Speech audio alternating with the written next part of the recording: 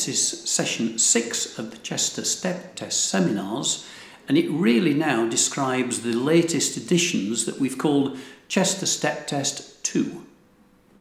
CST2, as it's colloquially known, is software-based.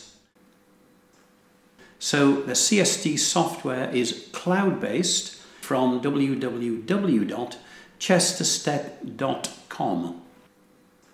So this is totally different as a concept, because the step test, instead of having or requiring a laptop or a PC, can also be run on a smartphone or a tablet, which makes it far more portable and easy to use. So that's the first change. It's cloud-based software. Secondly, what we found is that if we take heart rates every minute, then the reliability of the prediction of aerobic capacity is much more improved from taking heart rates every 2 minutes, as we did in the original Chester Step Test version. So checking heart rates at 1 minute intervals gives us essentially double the number of heart rates from which to predict aerobic capacity. The estimation of maximum heart rate is always an issue, and there are so many different equations that have been used to try and identify more accurately what a person's maximum heart rate is.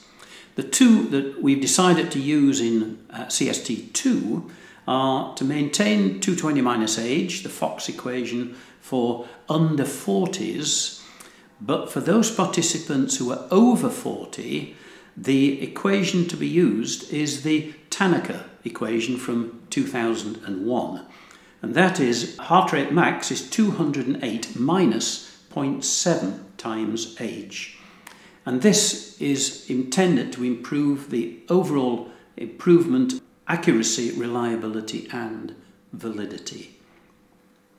So the CST software is cloud-based, and you would see this screen which basically asks for a license number. This can be obtained from Cartwright Fitness, and with the license number that the person would pay for, depending on the extent of the testing, whether you're a small use tester or whether you're a brigade or a force where you're testing perhaps thousands of people, then you could have a license number that would take you straight into the software. So the software, as you can see, is quite different. Here, all the instructions are on the screen. The PAR-Q exercise questionnaire is a drop-down menu. The various medical contraindications and various other aspects of the test requirement pre-test are asked for. And then the details of the participant's name, age and sex are required fields to be inputted. In other words, all the patient information, the subject, participant information, is put onto the first screen. Heart rate max is calculated, and the test will be stopped at whatever the computer will decide.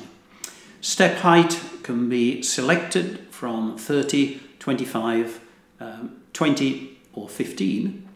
And then below you can see that the audio contains the instructions for conducting CST2. So there's no need for a separate CD or Ghetto Blaster. The whole thing can be done from the smartphone or tablet. As the test progresses, the heart rates and perceived exertion can be tapped into the screens below, and at the end of the test, the calculate button can be pressed, and the results screen will give you a more accurate assessment of aerobic capacity, where more data points have been taken. There's no option of a graphical data sheet, but rather the line of best fit is drawn by the computer, statistical regression line, to produce the most accurate value that we can get from a test of this nature. The bottom norms table will tell you the result and where this fits in terms of fitness category.